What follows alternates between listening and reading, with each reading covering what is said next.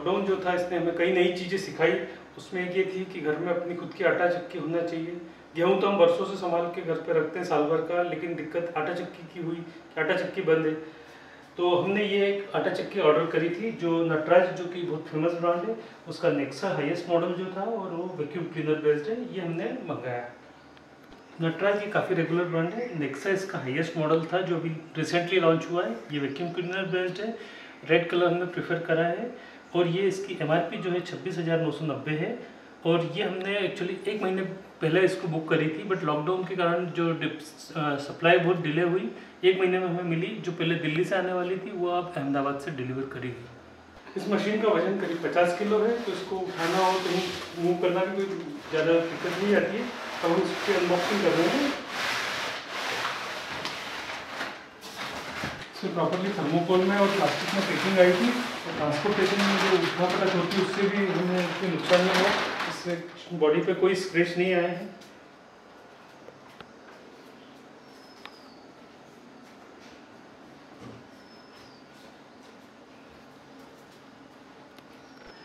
इसको आप चारों तरफ से देख लीजिए कि क्या क्या चीज़ें हैं, हम आपको बाद में बताएंगे। ये पीछे बैक पोर्शन आ गया, ये वैक्यूम पंप से रिलेटेड पोर्ट्स हैं।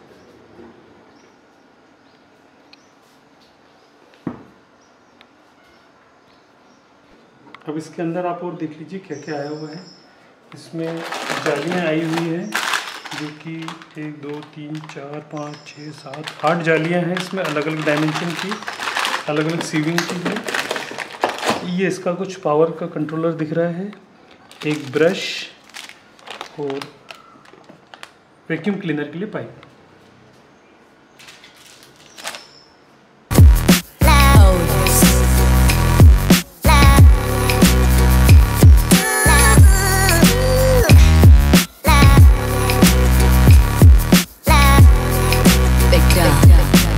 आगे का मेन गेट खोल के देख लेते हैं इसमें क्या है। तो इसमें एक स्टेनलेस स्टील का एक कंटेनर है जिसमें आटा पीस के आएगा, और एक ये कुछ जाली है। ये 2 पार्ट इसके यहाँ अंदर के हैं जो मेन आटा को लेने के लिए रहेंगे। ये शायद उल्टा लगेगा ऐसा लग रहा है देख के, बाकी इसको भी समझते हैं।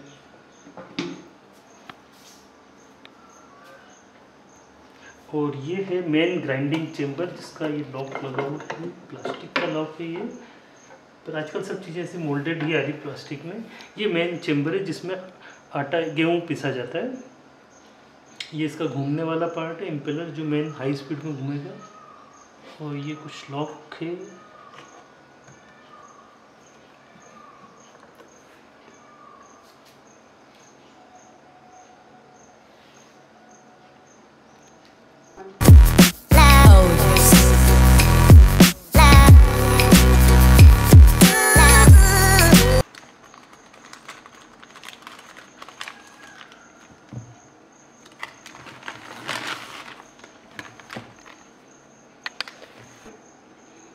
ये कुछ एक पार्ट है जिसमें शायद कचरा इकट्ठा होगा या क्या, ये रेसिडुअल्स। और ये ब्रश है जिसको वैक्यूम क्लीनर के साथ जुड़ेगा, ये वैक्यूम क्लीनर से अटैच होगा।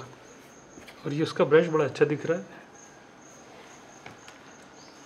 ये 8 जालियों का सेट है जो अलग अलग डायमेंशन की सी हुई है इसमें। तो खोल रहे हैं। बाप रे, बहुत बड़ी साइज़ भी है, सबसे बड़ी साइज़। इसमें तो पूरा गेहूँ निकल जाए।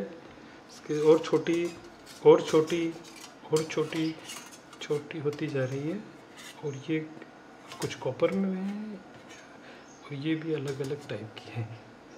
इन सब पे नंबर डला हुआ है, ये 0 नंबर है।